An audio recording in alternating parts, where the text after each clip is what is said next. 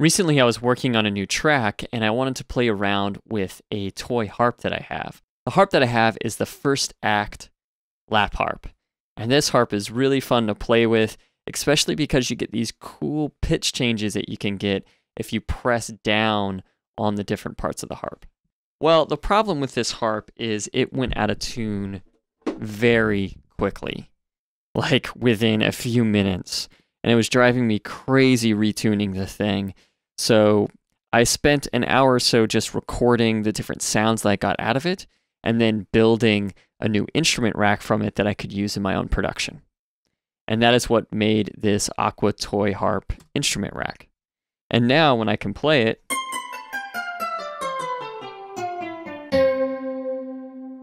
I get a very realistic, interesting sound out of the instrument. It's very velocity sensitive, and all sorts of different things have been made within this instrument to make it very realistic. So now let's look at the Toy Harp instrument rack. Well, within it I have a few different things here. I have effects like chorus. Then I have my attack and release of the sound, as well as different reverb settings and volume and velocity. But one of the most interesting one is this sample one here. To really illustrate that, let's open up further what the instrument is. So let's go up here. Now I'm playing a note, and you'll see that I have all these different chains which represent different samplers.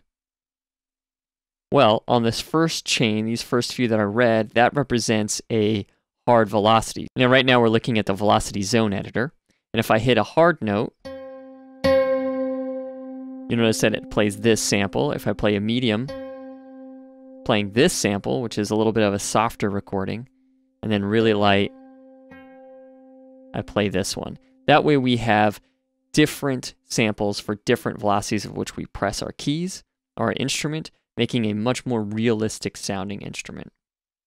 So currently, if I'm playing, I am just hearing the single pluck over the different types of velocity. Whatever the velocity are, that's the pluck sound that we're hearing. But down here I have two different versions of these samples. So if I change this sample knob, I go over to my key, my chain editor here, it's changing what chains we're listening to. So here we're listening to all three, hard, medium, and soft velocity. But then if we move it, we get into this different set of sounds. And let me play that.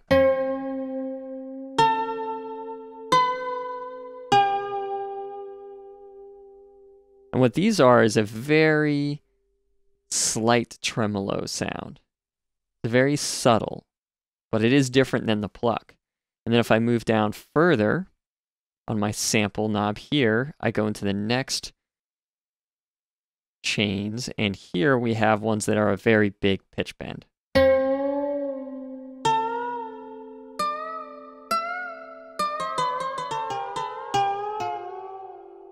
And that way I can pick different types of sounds that I want. If I want a pitch bend, a slight tremolo, or just a pluck.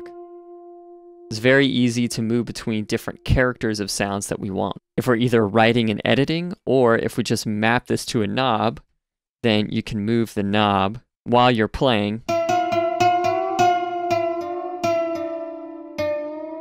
to get different sounds out of it, to make it a much more realistic and dynamic instrument.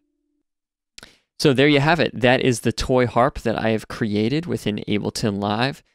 So this will be free by donation download on the site, subaqueousmusic.com. There'll be a link on this video. And we're also going to have just an audio version for other DAWs if you're using Logic or something like that. So you can download these samples and use it within your own sampler of your choice. And feel free to use this in your music. Hopefully it gives you a cool new tool and sound to play with. I think you're really going to enjoy this sample knob here, which was really the fun part in making this instrument. And yeah, if you use it in your sounds, please share your music with me. I'd love to hear it. And thanks a lot for checking it out.